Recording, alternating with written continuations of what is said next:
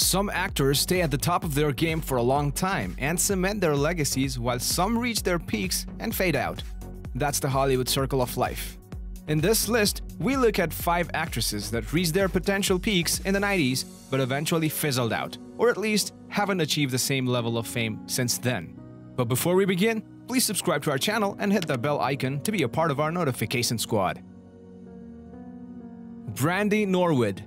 Most prominent for her leading role in the sitcom Moesha, Brandy Norwood reached the pinnacle of both her acting and singing career in 1998. The year marked her debut on the big screen in Danny Cannon's slasher I Know What You Did Last Summer, while her second studio album Never Say Never sold 16 million copies worldwide.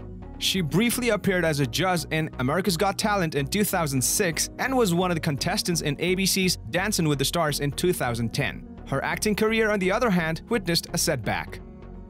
Brandy recently announced that her 7th studio album is in the works. In 2018, news about her pregnancy made headlines but was called off by her singer brother Ray J. Thora Birch. We know Thora Birch, late 90s own Golden Girl, for her critically acclaimed roles in Ghost World and American Beauty, but she never reached star status like many expected. She appeared in a few movies following her big break but took a brief sabbatical from acting in 2012. After a 3-year hiatus, she made a comeback in Carlton Cuse's sci-fi TV series Colony, in which she played the role of a software engineer. Birch appeared in 2 episodes of the show's first season. She is set to star in 4 back-to-back indie films in 2018, most notably in Above Suspicion, which also features Jack Huston and Emilia Clarke. Elizabeth Berkley. Elizabeth Berkley is best known for her role as Jessie Spano in the cult TV sitcom Saved by the Bell. She was also one of the erotic dancers in Paul Verhoeven's controversial film Showgirls.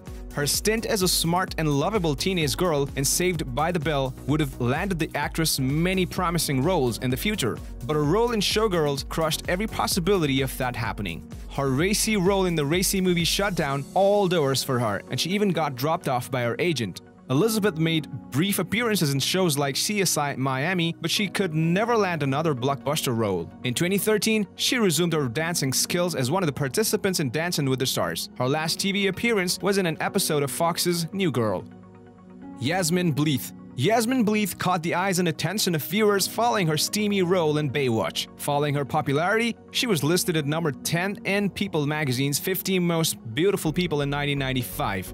The good-looking blonde had many movie offers lined after her, but her cocaine addiction completely derailed her career. She joined a rehab to recover from the addiction, which kept her acting career on the sidelines. She currently lives in Arizona with her husband Paul Cerrito, whom she met during rehab. Unfortunately, she has called it quits regarding her return to the big screen. Fairuza Balk. Fairuza Balk turned heads through her bewitching role in 1996's cult classic The Craft. She also played a similar gothic role in the crime drama classic American History X. However, her list of movie roles has distinctively descended over the past decade. She claimed it is because she is very selective about her roles. Talking about her acting stints in recent years, Balk has had a recurring role in the crime series Ray Donovan. She also starred in Battle Scars and Sam Hancock's August Falls in 2015 and 2017 respectively. Currently, she is set to star in an upcoming thriller flick, Hell Is Where the Home Is. Balk has also released 3 singles under the artist name Armed Love Militia. That's all for today. Please leave a comment and let us know your favorite actress from the list, and don't forget to like the video and subscribe to our channel as well.